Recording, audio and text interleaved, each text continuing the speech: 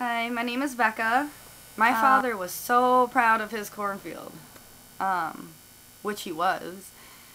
Like, he would go camping in his cornfield, which was just insane. When he first got here, he said that it was just literally woods all over the place, all trees, and he had to cut this area down to make his cornfield, pretty much.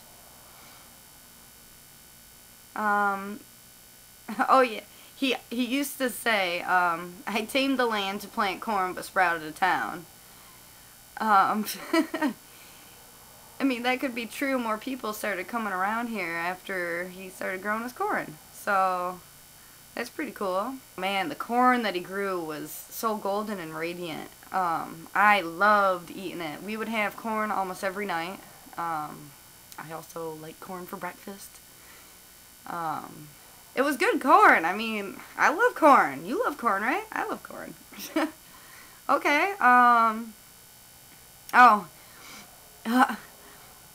used to run through the stalks and hide, well, at least pretend to hide, and he would pretend to find me pretty much. He was so silly about that.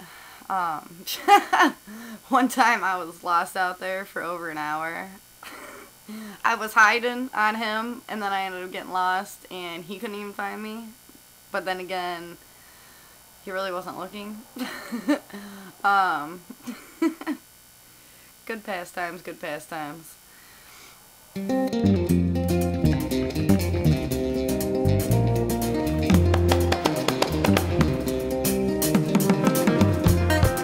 biggest thing in my life, meaning to me. And I meant the most to him, and I know that. Oh, there's this one section. It never grew. And it always reminded me of the crescent moon. Now, me and Daddy, we used to go lay out there during the night and look at the stars.